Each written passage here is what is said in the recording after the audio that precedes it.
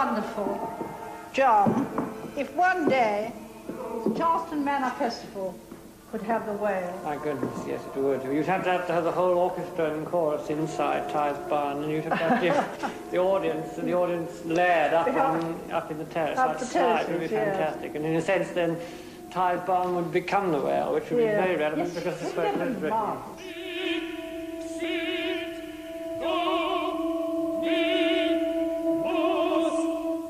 I was, as you know, very heavily involved with both Paul and Ringo on their own properties at the time when they were all together as the Fab Four.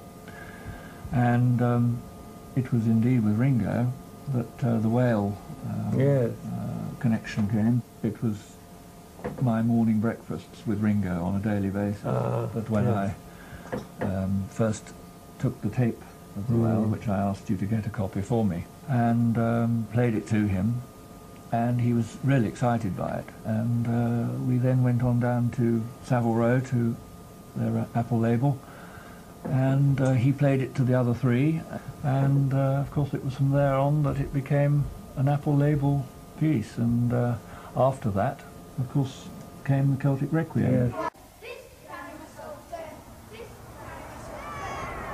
You know, you were quite a 60s person in a way. With these classic cars, you used to collect classic Oh yes, yes. Yeah, I adored cars. But when I was little, my father used to bring home pamphlets of cars because my mother drove one car and she loves very sporty cars.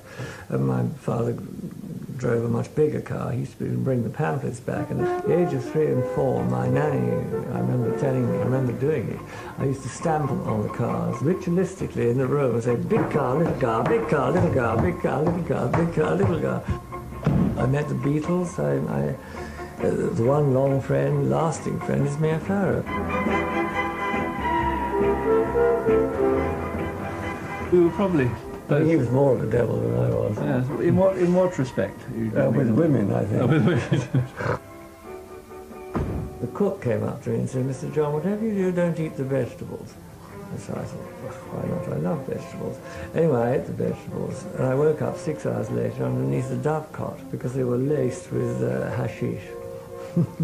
So I have taken drugs, but only in the form of food. Vegetables? In vegetables. Old Bentleys and old Rolls I like Royces. old things. I hate the modern world.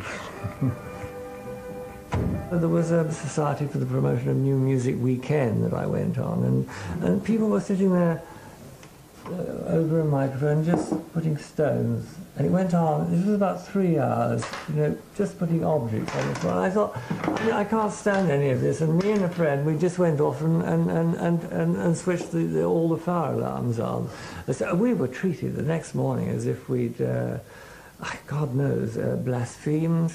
Was it a time when you felt less religious than you do now? I mean, we're just having a hell of a good time in the 60s, and we can admit these things when we're older. Yeah, I mean, I remember girlfriends of me saying, oh, the Pope spouting in the other room, referring to me. So obviously, even if I'd drunk quite a lot of wine, I was always spouting religion, yeah.